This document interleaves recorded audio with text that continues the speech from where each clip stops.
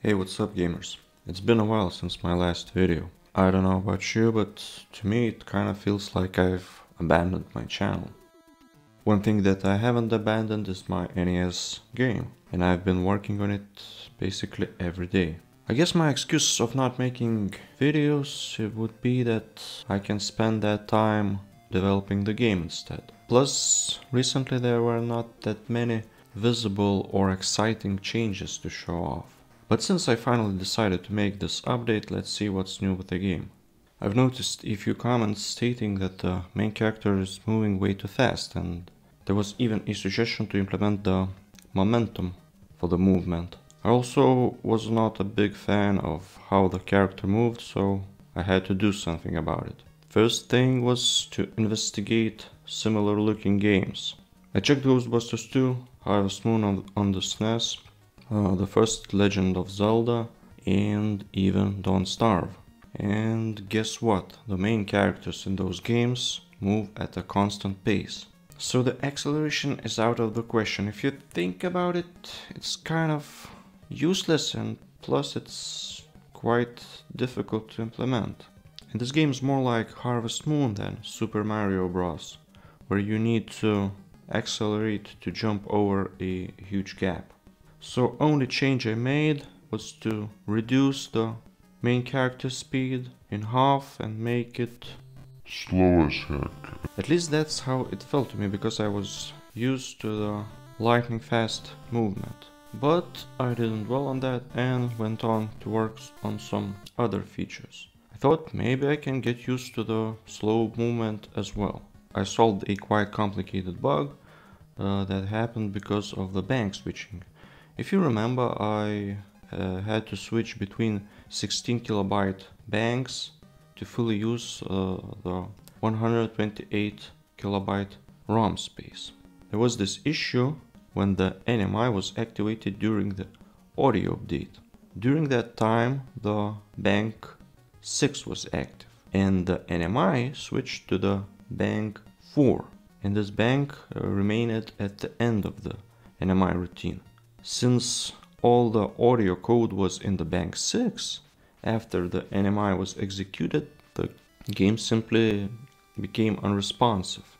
Now, at the beginning of the NMI, I always check what bank is active, and if the NMI manages to switch to some other bank at the end of the NMI routine, I switch back to that very bank that was active at the beginning. That helped me to solve the issue, or at least I thought so.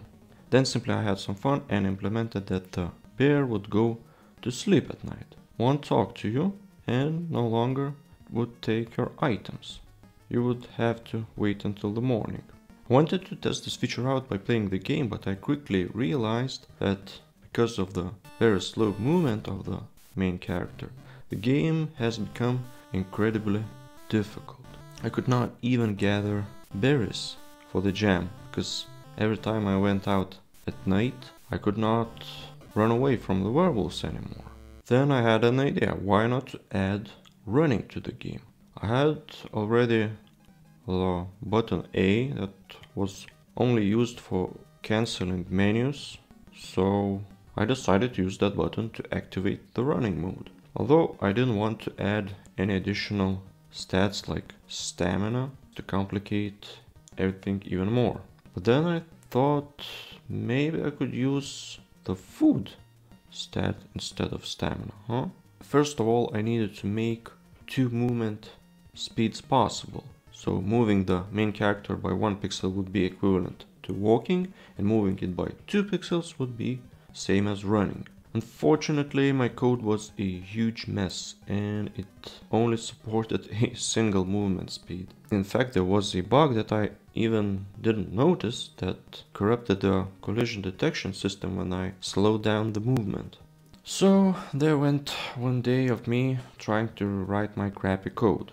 After fixing it, I finally managed to get 2 speeds working. Well, kinda. Because I got stuck for a few days trying to figure out why the heck the collision messes up when I try to move in different speeds, especially in the first map segment.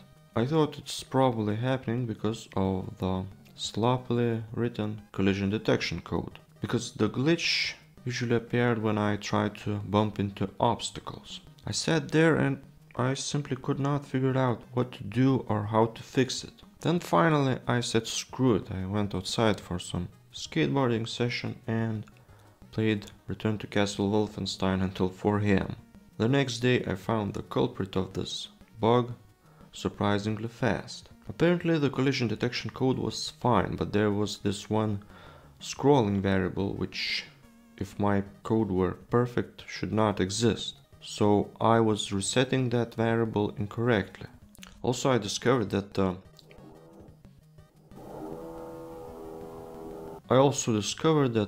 player's x-coordinate fluctuates by a few pixels when the player reaches the center of the screen. And I thought it always stays the same when the player is at the center.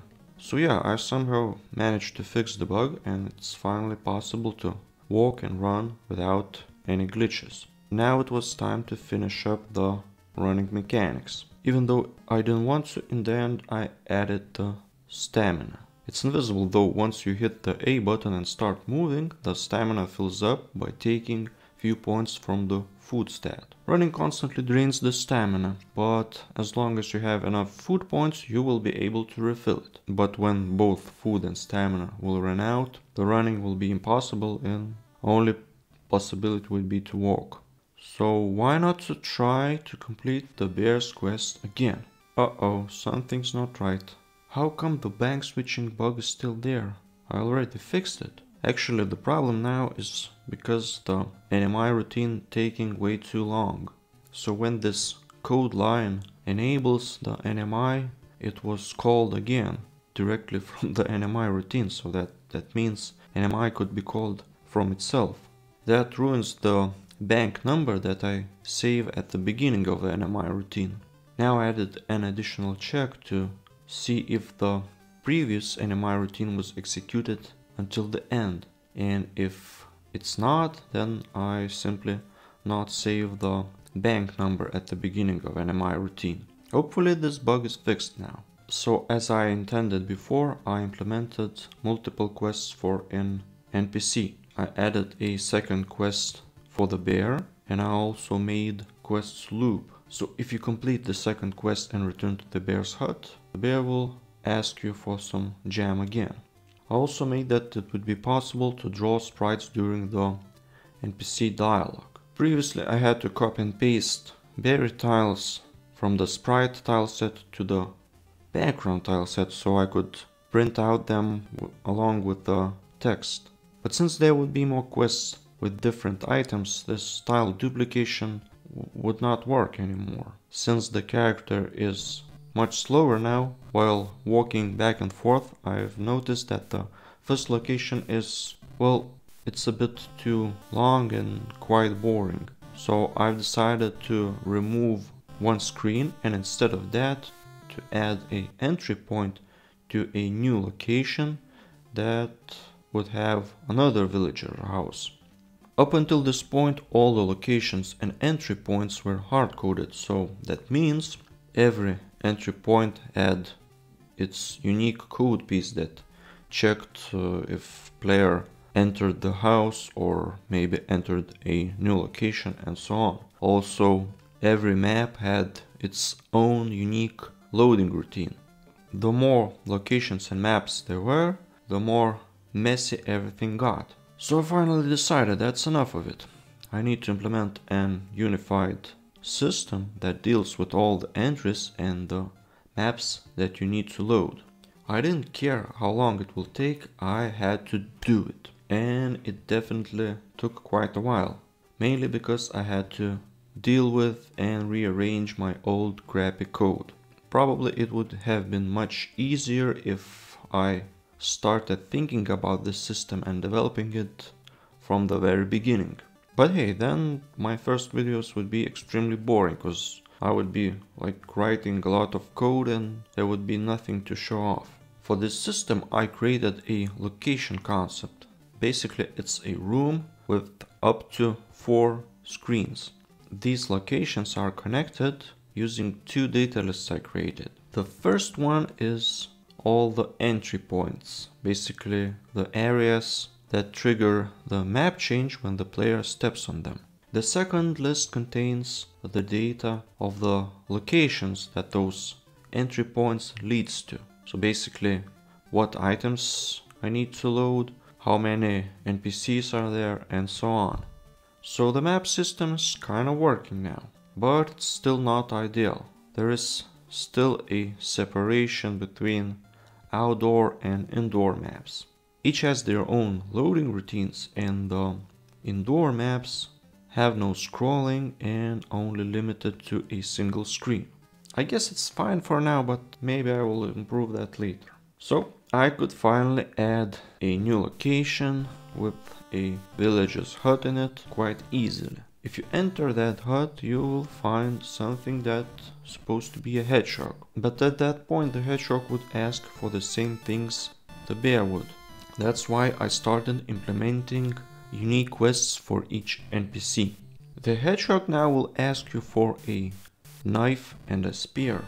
One of his rewards could be used for the bear's quest. After that I decided to spend some time on the menu screen and rework it a bit, because it looked quite ugly and depressing. I just had to get rid of that grey color. The current design is not final, of course. I would like to pull off something like in the Willow. This game has a pretty nice menu. Finally, I took the challenge to overcome the 8 sprite per scanline limit. Probably you are already familiar with the flickering that usually happens in many Konami games, when there are a lot of sprites on the screen, but did you know the flicker doesn't happen automatically? You actually need to code it, because if you don't do anything, by default all the extra sprites will simply disappear. So I had some vague ideas how to do it, but they were too complex and it was impossible to pull them off on a sluggish 2 MHz NES CPU. Little did I know there was a very simple way to display more sprites. Let's say I have a list of items that lay around in the map. So instead of drawing them usually like, for instance, from first item to the last, I should alternate the sprite updates like this. In one frame I should update items from the first to the last, and in the next frame I should update items from the last to the first, and I should repeat that process. Simple as that, and you already can see more than 8 sprites in a line. Of course the sprites are blinking, but it's still better than them being completely invisible. But the work for me didn't end there, because the problem was that my sprite update routine was constantly interrupted by the NMI. During the NMI, the sprite data is transferred from the OM to the PPU. My sprite drawing order alternations caused some unwanted blinking and some random sprites appearing where they shouldn't be. I figured maybe I could enable the data transfer to the PPU only if all the sprites were updated. Well, this fixed random blinking and unwanted sprites, but the sprite movement became very choppy. So I thought maybe I should optimize the sprite update routine so it would be much quicker. But that wasn't a very bright idea. After a few experiments I found the solution, and it was pretty simple. During the NMI call I had to save a state in the RAM that the NMI was executed, and in the main loop I needed to call the sprite update routine only then if this state was not 0. So basically if the NMI was executed, then I need to update the sprites. And what do you know? It worked nicely. The sprites blink when they need to. Basically the movement is smooth enough, so everything's alright. So yeah, that's about all the changes I had. If you want to check them for yourself, you can download the games ROM from my GitHub repository. Also, you can find the source code there. Feel free to subscribe the channel if you're interested in coming updates. I'll try to make videos more often. I guess that's it. Thanks for watching and see you next time. Bye!